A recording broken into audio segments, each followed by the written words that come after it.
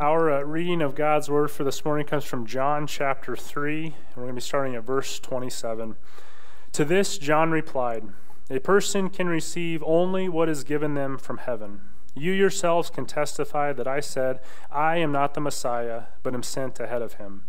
The bride belongs to the bridegroom. The friend who attends the bridegroom waits and listens for him and is full of joy when he hears the bridegroom's voice.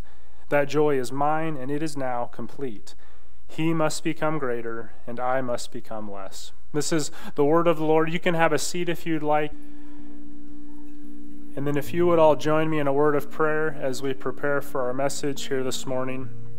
Lord God, we ask that you would bless your word here today. As we talk about humility, or as we talk about who we are and who you are, we pray that you would open our eyes to the truth and see that though we are great sinners, Lord, your ability to save is so much greater. And Lord, we pray this all in Jesus' name. Amen.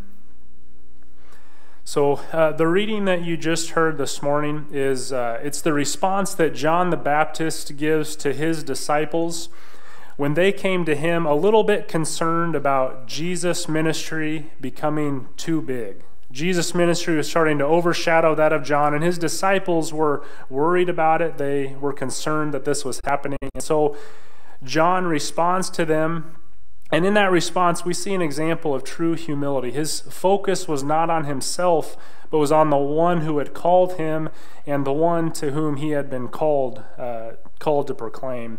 And so we're going to talk about humility this morning. I don't know about you, but for me that can sometimes be lacking. And so we're going to dive in and we're going to talk about that this morning a little bit. But first I want to jump back a little further in chapter 3 of John here. And it says this, "After this, Jesus and his disciples went out into the Judean countryside, where he spent some time with them and baptized. Now John also was baptizing at Aenon near Salem, because there was plenty of water and people were coming and being baptized. This was before John was put in prison. An argument developed between some of John's disciples and a certain Jew over the matter of ceremonial washing.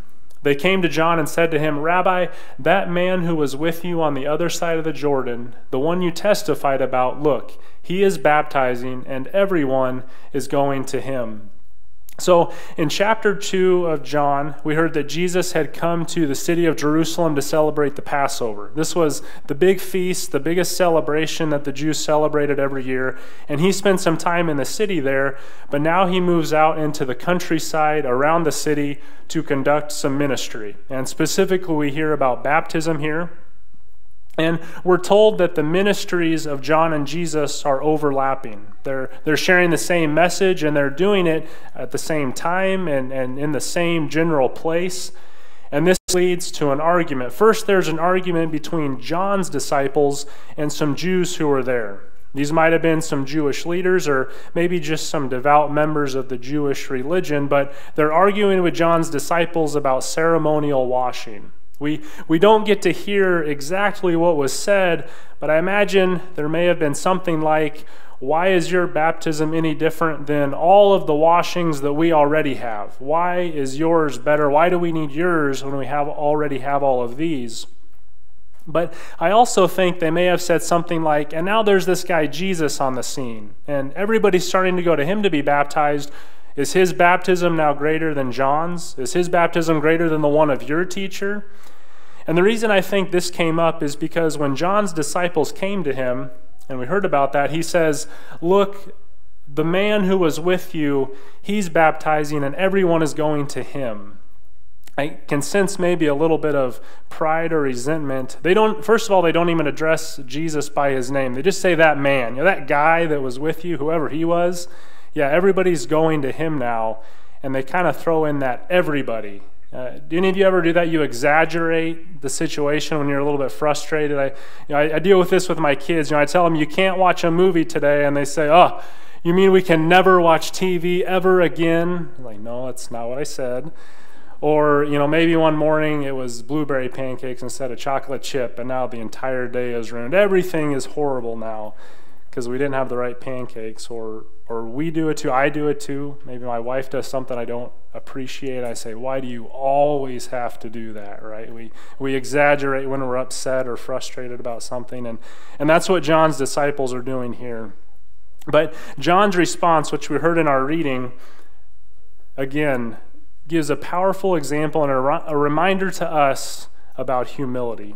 He says, a person can receive only what is given them from heaven. You yourselves testify that I said, I am not the Messiah, but am sent ahead of him. The bride belongs to the bridegroom. The friend who attends the bridegroom waits and listens for him and is full of joy when he hears the bridegroom's voice. That joy is mine, and it is now complete. He must become greater, and I must become less. I think John could see the pride and resentment that his disciples were showing, and he recognized that those things are the ultimate tinder for starting a fire. But what John also recognized is that humility is the ultimate fire extinguisher, right? You want to bring a conflict to an end quickly, try giving a genuine apology. Right? Try taking ownership for your contribution to the situation. Try saying to the other person, how can I serve you in this situation? Can you help me to see where I have gone wrong here? If you take the fuel and the oxygen away from a fire, it's going to die quickly. But if you want to see a fire get out of control, maybe stubbornly insist on getting your way. Point out the fault of the other person without considering your part in the issue. Maybe brood over your hurt feelings, right? You hurt me, so now I'm going to hurt you.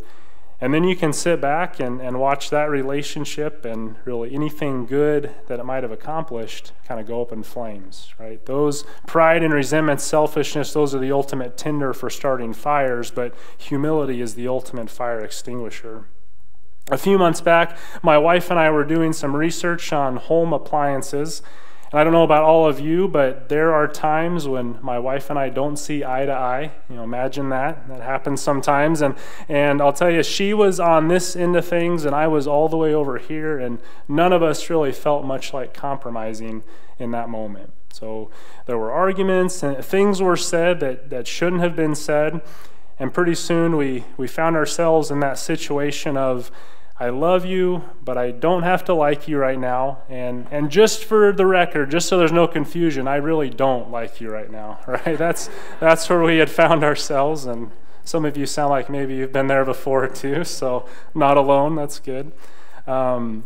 And the other issue with that was we had sent the kids to the grandparents for the weekend or something, and so we had all these plans for that kids' free time to be, getting some projects done around the house, enjoy some uninterrupted meals together, but that was kind of ruined because of our attitudes toward each other in that moment. I remember one morning we were sitting there for breakfast, and I'm not sure how it happened, but I think we both realized we needed some help. And so we started devotion. I can assure you my heart was not in it. I was just kind of going through the motions.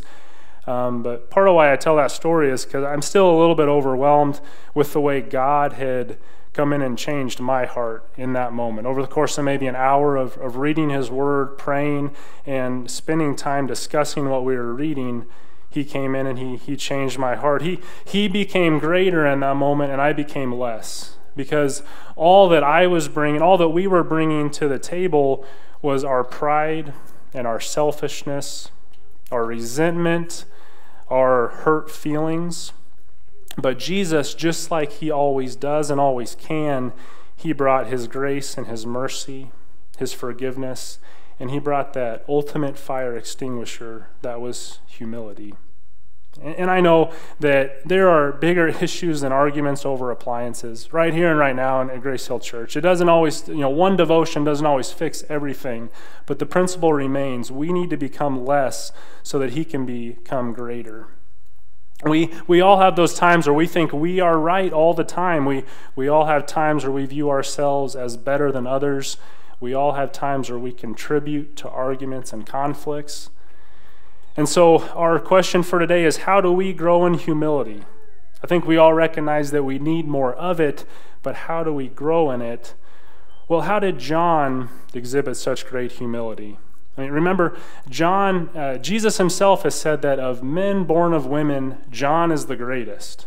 We read here that John himself had disciples. He had guys that devoted their life to just following him around and hearing every word that he said. He has the Jewish leaders of the day coming out to the desert and saying, what are you up to out here? And he's kind of a big deal, and he could have gotten a big head over that, but he doesn't. He maintains this humility. And I think our reading gives us some reasons for why he was able to maintain this humility. I think first and foremost, John had a deep sense of who he was, and he had a deep sense of who Jesus was and still is today. In verse 8, he makes the point that I'm not the Christ. I'm sent ahead of him. I'm just a messenger. He said before that I'm not even worthy to untie the sandals that are on Jesus' feet.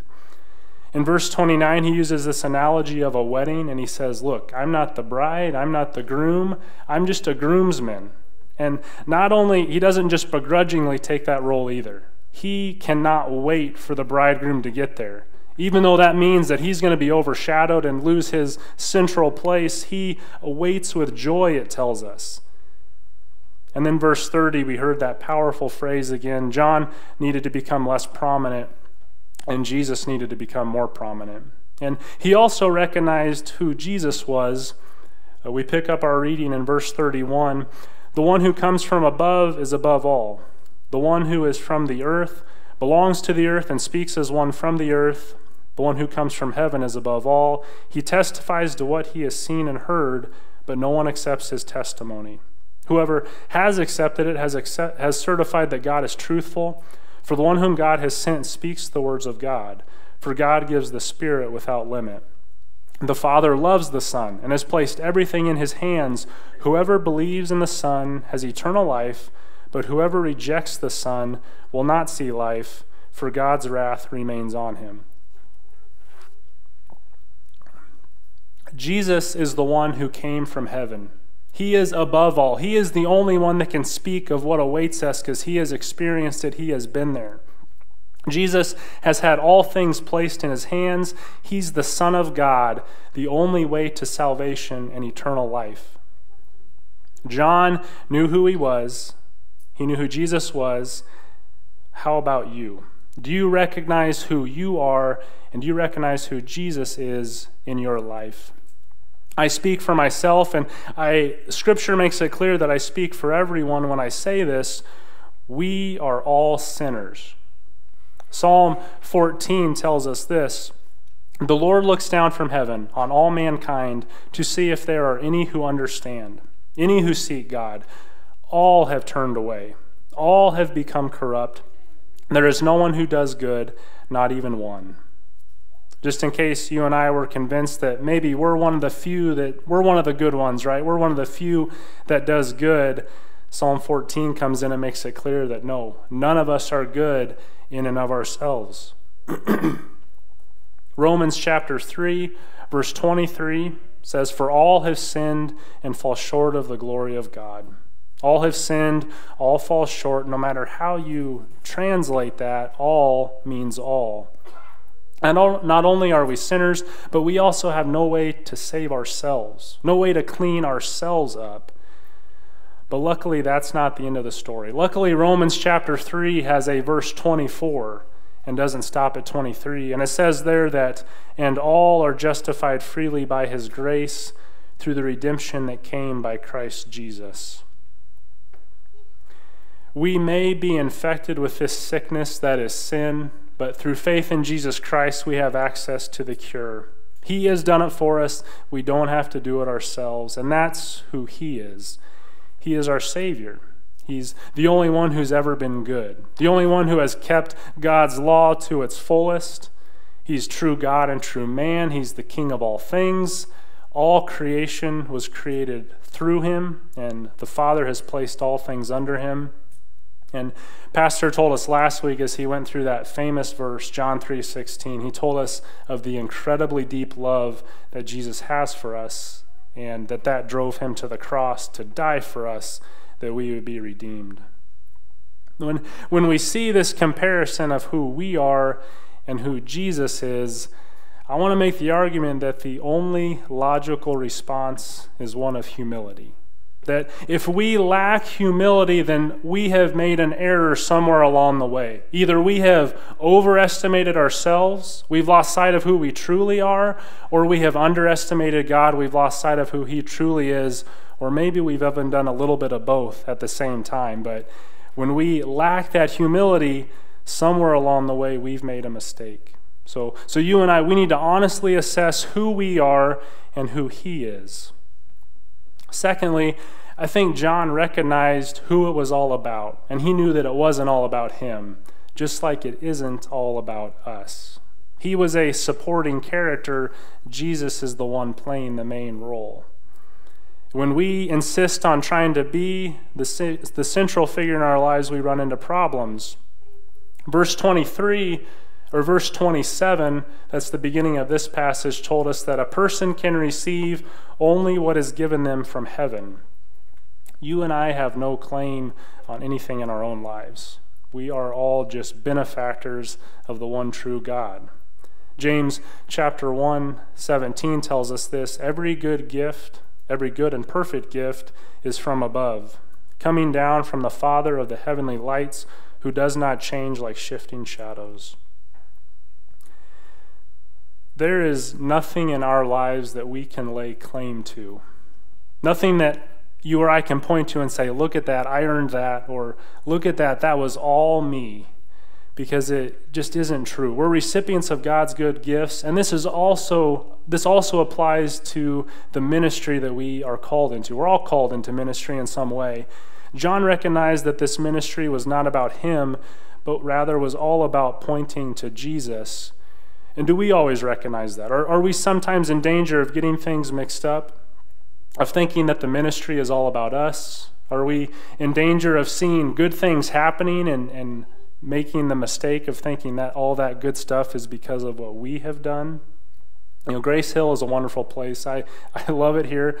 But at the end of the day, ministry is about helping bring souls to God's family, not just to Grace Hill's family.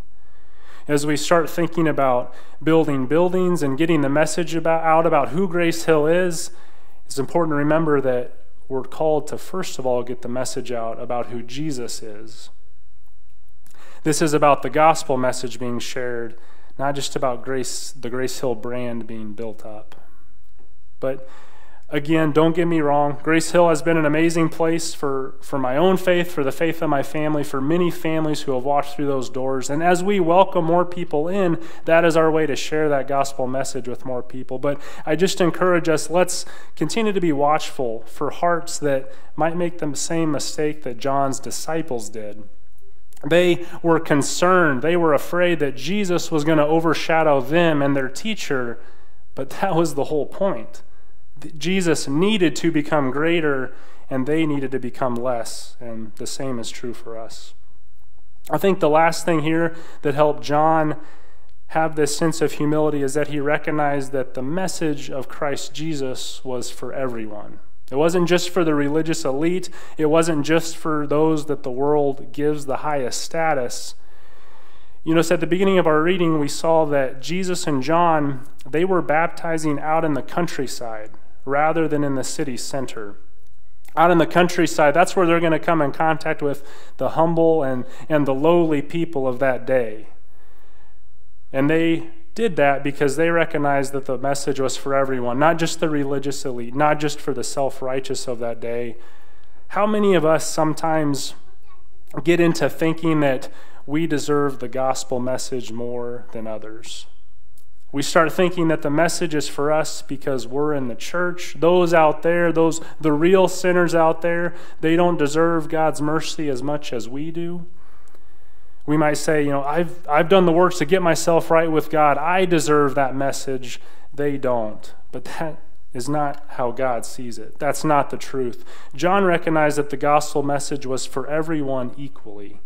No one had any greater claim to God's grace than anyone else, whether they were in the church or outside the church, whether they were the CEO or the janitor, whether they were a free man or a prisoner, the drug addict, the adulterer, the rich and the famous, or the poor and the homeless.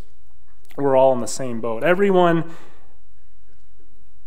the message of the gospel is for everyone because everyone desperately needs it. We're all big-time sinners. Until we grasp the magnitude of how much we have been forgiven, we're never going to understand how much Jesus did for us, how great this gift of Jesus truly is, till we recognize the depth of our sin. And that message is for everyone, regardless of how the world may want to assign status. John the Baptist showed great humility in how he responded to this event of Jesus' ministry starting to overshadow his own. And he did this by recognizing who he was and recognizing who Jesus was and still is. He did this by recognizing that the ministry was not his. It was not about him, but that Jesus was always to be the focus. And he did this by seeing that the gospel message was meant for everyone. He knew that no matter what, Jesus needed to become greater and he himself needed to become less. And you and I need to do the same thing. We need to realize that we aren't even the main characters of our own lives. Jesus is the central figure even of our lives because he's the one doing great things. He's the one that brings us from death to life. He's the one that assures us of a future. Let's let him be greater and let's allow ourselves to become less. Will you pray with me? Heavenly Father, we come to you today asking that you would please have mercy on us. Lord, we have been anything but humble.